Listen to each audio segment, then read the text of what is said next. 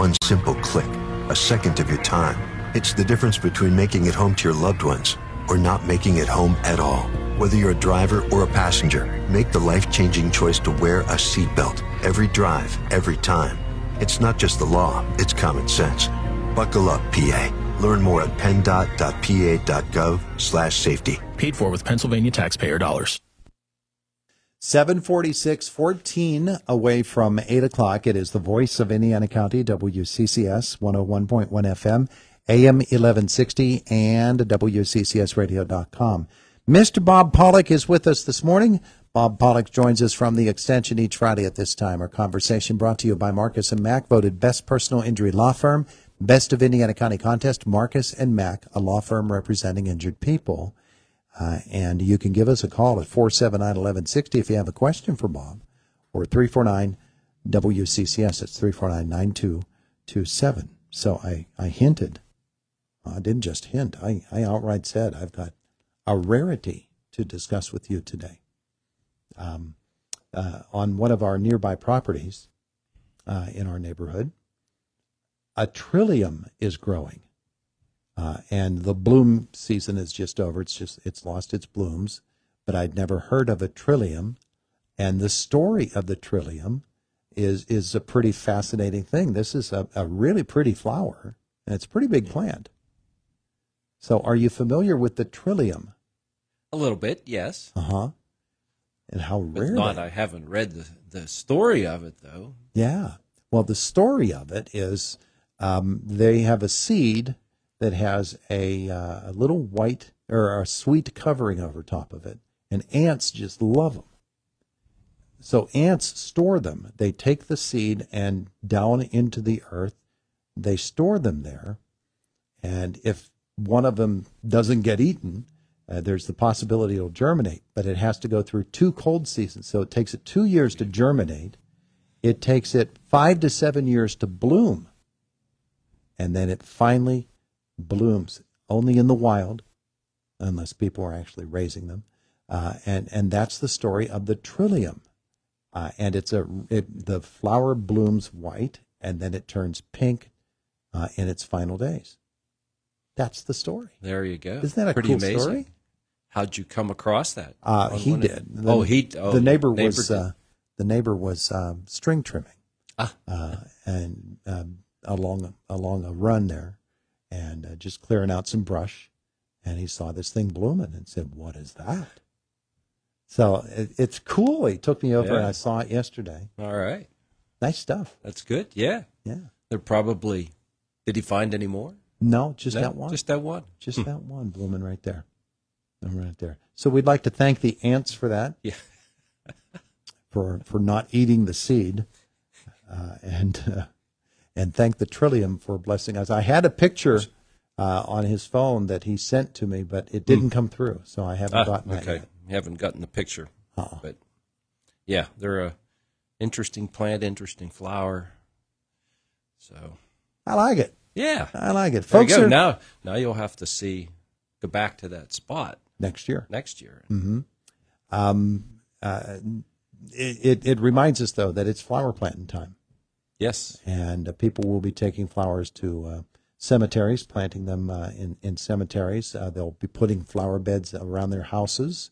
I'm sure that many have done this already. And hanging baskets. And there are a lot of people that will just buy the flat of flowers, and they'll make their own. They'll make their own creation. So what I wanted to ask you is, are there certain flowers, because I know that we've discussed this before with vegetable gardens, are there certain flowers that should not be planted with other flowers because they'll be taken over or just not grown? Yes. Some of the more vining flowers can overtake others.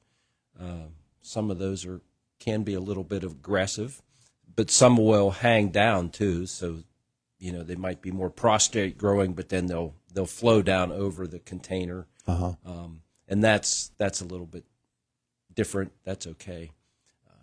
Just kind of have to match up. Look at your container or your planting area and kind of pick plants that will fit there. and look at the spacing. You know, most of the tags that come with the plant will have, you know, space them 12 to 18 inches apart, or it'll grow, you know, 8 to 12 inches tall and 10 to 12 wide. Try to match that up so that you have enough space, and you can space them out far enough to let them mature and grow into what they're supposed to. Well, we do that in our vegetable gardens. We know that our tomato plants are going to spread out, and that our vining cucumbers and melons, that they need room to crawl along the ground. But I never really considered it in terms of flowers, that flowers will spread like that. Of course, there's artistic ability to that, to those designs, and, you know, picking plants that might be taller in the center, and then surrounding that with plants that won't get as large, because you're trying to, you know, match up. Well, you have all kinds of things going on potentially. You have color of foliage, you have color of flowers, you have texture, so how coarse or fine textured the plant is or the flower is, and then that growth habit. You know, you're kind of have to look at all those things. So it's kind of like designing a you know, flowers that you would get from the florist. Same kind of design, same concept. Yeah, It's just these are growing flowers.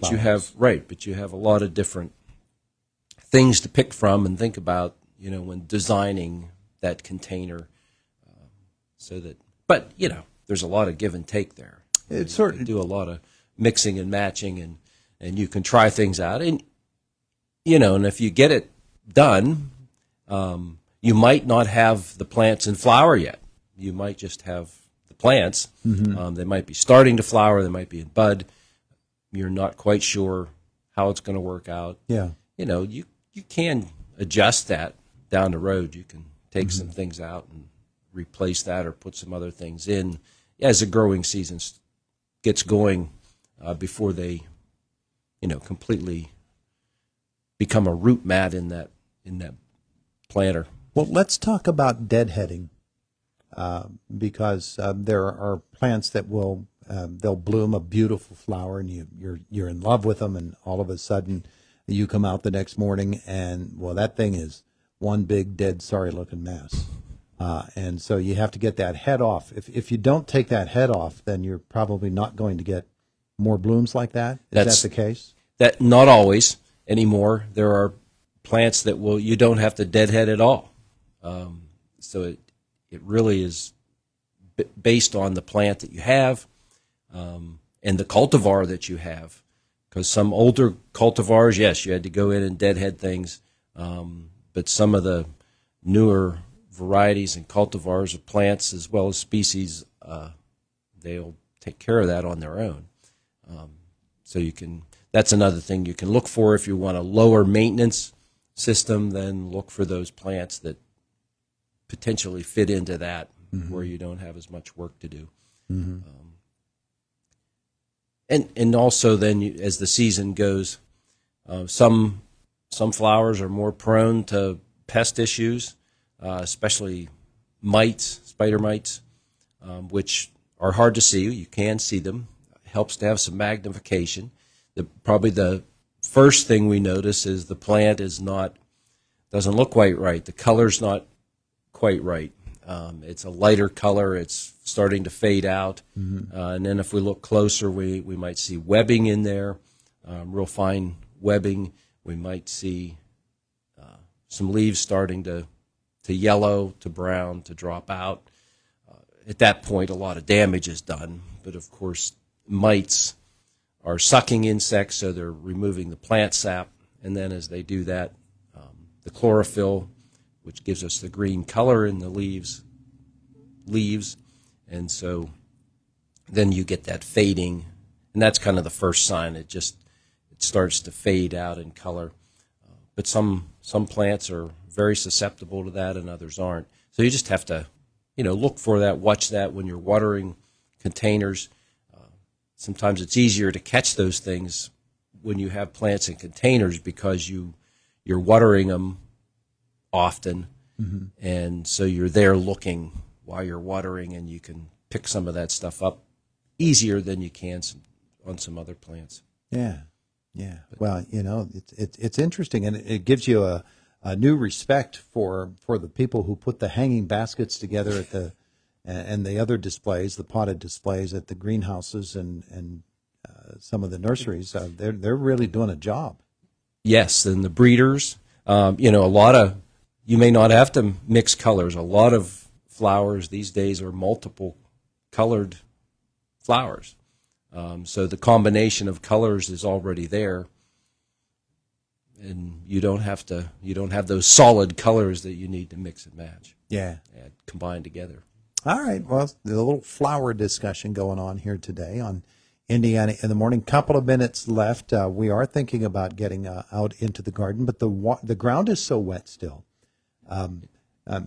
I know the growing season is what the growing season is, but what we're starting to wonder, are we going to get the kind of time that we want? Are we going to be harvesting later in the year than normally we might, because it's just been so wet we can't get in? Sometimes we try to start too early. Plants can catch up. Weather-wise, if we have, next week, looks like we're going to have a string of 80-degree days. So we can gain a lot of growing degree days if we have the plants in the ground during those periods of time. So it won't necessarily be delayed.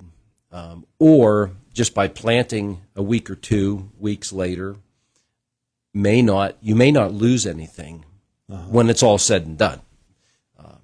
So if we have warmer weather conditions and we have enough moisture, or you can supplement watering if things get dry, then you may still be right on track. Yeah.